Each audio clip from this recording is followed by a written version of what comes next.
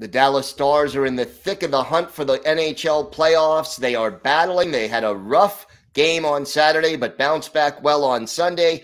Dane Lewis of Locked On Stars is here to tell us what Dallas needs to do to make the playoffs this year. All that and more coming up on the Locked On NHL podcast.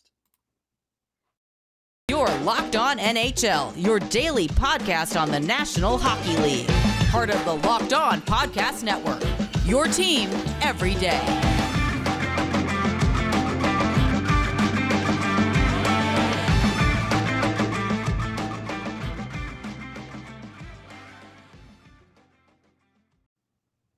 And welcome back to the Locked On NHL podcast. Gil Martin, glad to be with you here as I am every Monday, and glad to welcome back to the show the host of Locked On Stars, Dane Lewis. Dane, great to have you here, and tell you the Stars are really in a tough battle for one of those last playoff spots in the Western Conference.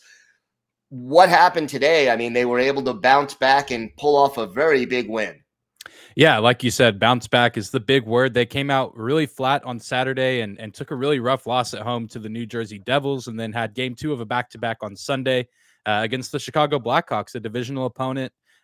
Chicago near the bottom of the standings as well, but always just plays the Stars really hard, and that's been the case this season in the previous 2 meetings, and this one was no different. It was an offensive slugfest from the get-go, and just big performances all around, especially from the Stars' top line. Joe Pavelski now has 72 points on the season. Jason Robertson, 2 goals. Rope Hintz got a goal in there, and I mean, just a big night all around in a game that the Stars desperately needed to win, and now they have that 2-point lead over the Vegas Golden Knights, and they're only one point behind Nashville, who holds that first wild card spot. And I know myself and many other Stars fans would rather have that first spot and be matched up against Calgary rather than Colorado.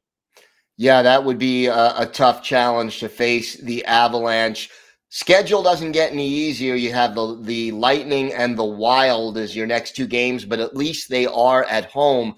What are the keys? I mean, you've been watching this team all year. What is the big difference between when this team is on and when this team struggles?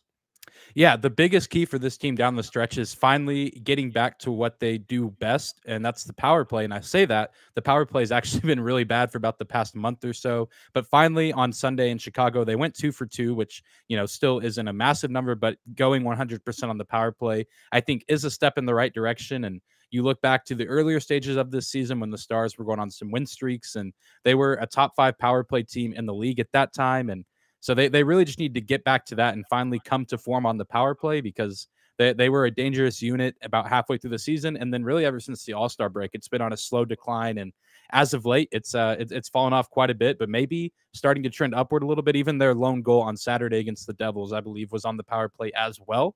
So they seem to be finding a little bit of progress there. And also, you mentioned those 2 games, the Lightning and the Wild at home. The Stars need to win their home games. I think they only have 3 more on the road, and it's a tough road trip out west in Canada. I think it's Vancouver, Edmonton, and Calgary. But the Stars have been really good at home this season, and they've been good at home against good teams. They've taken down Colorado and Edmonton, LA. They've taken down the Wild one other time at home this season. So, even if they split those games or they only get 3 points out of those 2 games, I expect them to play well, and it should be pretty competitive matchups. And always entertaining when the Wild come to town with the division rival. And I'm sure on the Stars team and in the fan base, still some hurt feelings from the 2020 Stanley Cup Finals with the Lightning coming into town. No question about that. How important is secondary scoring? I mean, the top line has been pretty consistent for most of the year, but second line, third line, fourth line, do they need to do more for this team to be consistent?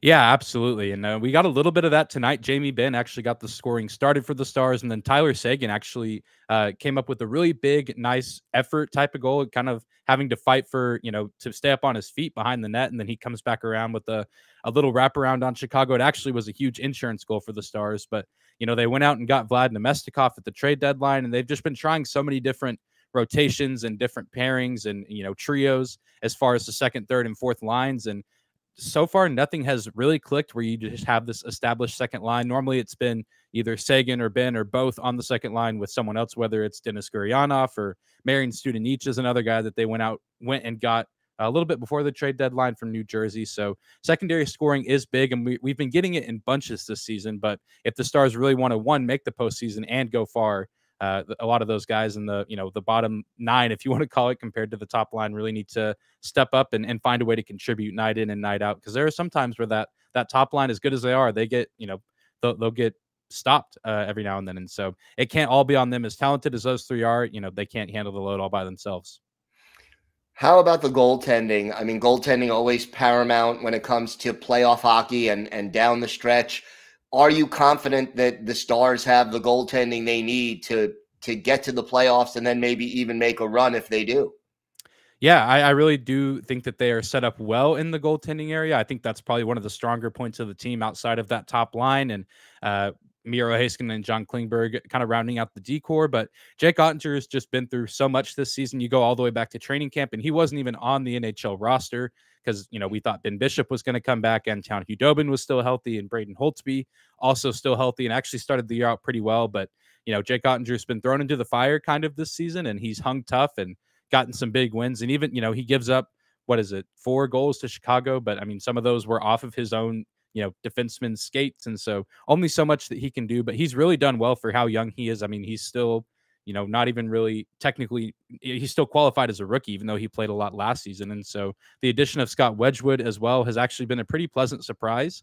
He's had some really nice performances. We've only seen him 3 or 4 times this season, but I think he's a qualified backup. But I fully expect Ottinger to, get the green light in the playoffs if the Stars make it there. And I'm confident. I think he'll probably have some rough outings. Just that's what happens when you're a young guy in this league and you go to the postseason for the first time. But with the amount of veterans on the team, and especially just getting mentored by, Ben Bishop still with the organization and Holtby still around, Hudobin. I'm not sure how active he is. I know he had surgery a while back, but I'm sure that, he's still in touch with the team. I mean, those are great guys to be learning from. So I know he's got the support around him, and the team has his back going into the final stretch of the season. So fill in the blank for me here. The Dallas Stars will make the playoffs if... Ooh, that's there's a lot that could go into that, but I'll say the Dallas Stars will make the playoffs if the power play gets going and if the goaltending stays solid, which I think it will. I think the goaltending is a given. It's just whether or not the offense is going to become consistent, because the 5-on-5 did really well tonight in Chicago, and the power play did as well. But we need the offense to be clicking at all cylinders at all times. You can't take any shifts off against some of the better teams in the league, and that'll be put to the test on Tuesday when the Lightning come to town. No question about it. Dane, why don't you let our viewers and our listeners know where they could find the podcast and where they could find you on social media?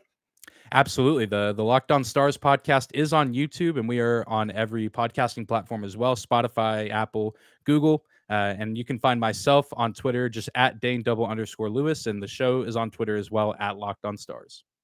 All right, Dane, thanks so much for doing this. Always a pleasure to have you here. Yep. Thank you, Gil.